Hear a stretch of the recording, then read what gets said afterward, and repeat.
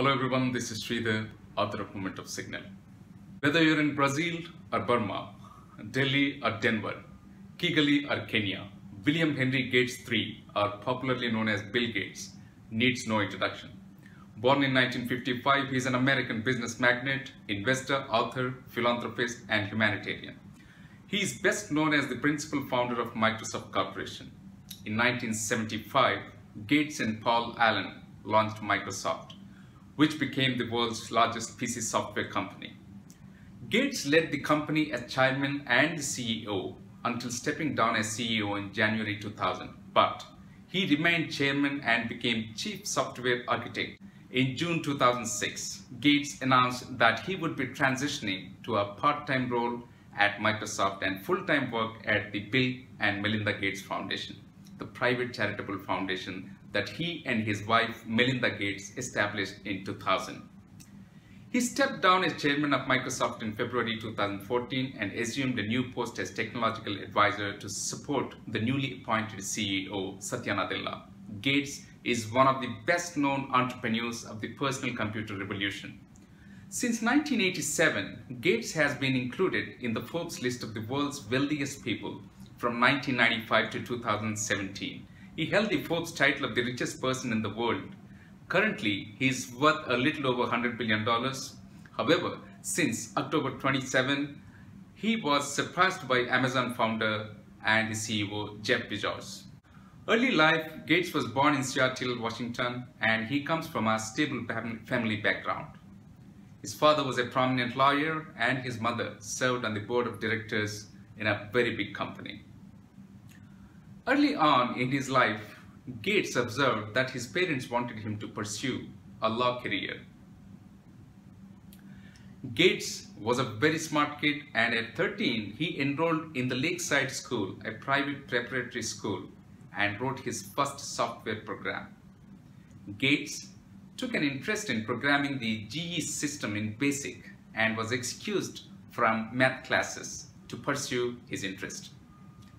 He wrote his first computer program on this machine, an implementation of tic-tac-toe that allowed users to play games against the computer. Gates was fascinated by the machine and how it would always execute software code perfectly. Gates, Paul Allen, Rick Wayland, and Kent Evans all got banned to use computer after it caught them exploiting bugs in operating system to obtain free computer time. But at the end of the ban, the 4 students offered to find bugs in the CCC software in exchange for extra computer time. The following year, Information Sciences Incorporation hired the 4 Lakeside students to write a payroll program in COBOL, providing them computer time and royalties. After his administrators became aware of his programming abilities, Gates wrote the school's student information system software to schedule students in classes. He modified the code so that he was placed in classes with a disproportionate number of interesting girls.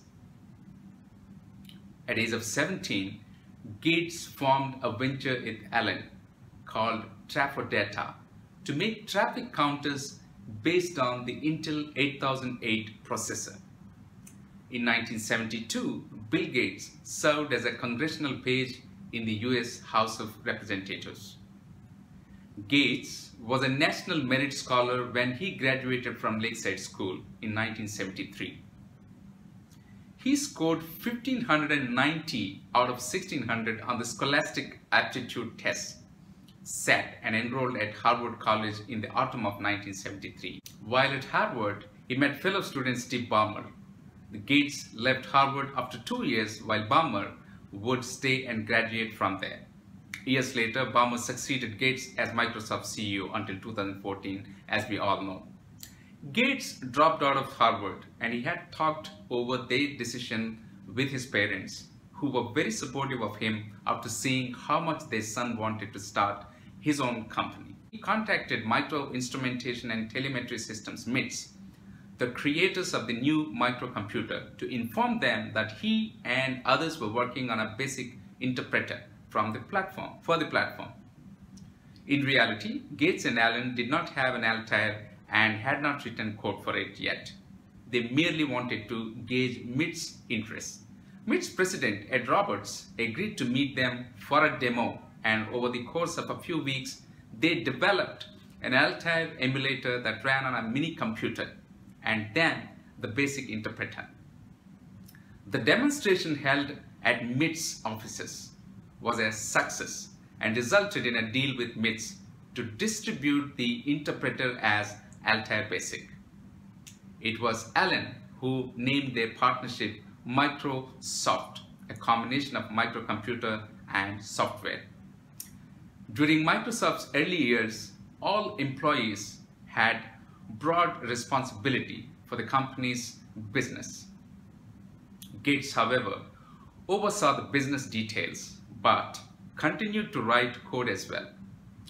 In the first 5 years, according to Bill Gates himself, he personally reviewed every line of the code the company shipped and often rewrote parts of it as he saw fit.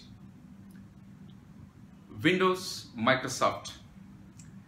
Microsoft launched its first retail version of the famous Microsoft Windows in 1985. In August of the following year, the company struck a deal with IBM to develop a separate operating system called OS/2. What about his management style? From the Microsoft's founding in 1975 until 2006, Gates had primary responsibility for the company's product strategy. He gained a reputation for being distant from others. As early as 1981, an industry executive complained in public that Gates is notorious for not being reachable by phone and for not returning phone calls either. Another executive recalled how he showed Gates a game and defeated him 35 of 37 times. But when they met again a month later, Gates won or tied every game. He had studied the game until he solved it. That is a competitor for you. Gates was an executive who met regularly with Microsoft's senior managers and program managers.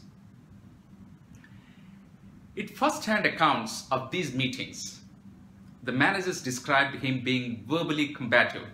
He also berated managers for perceived holes in their business strategies or proposals that placed the company's long-term interests at risk.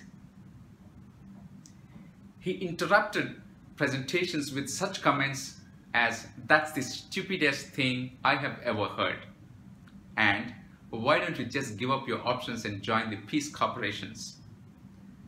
The target of his outburst then had to defend the proposal in detail until hopefully Gates was fully convinced.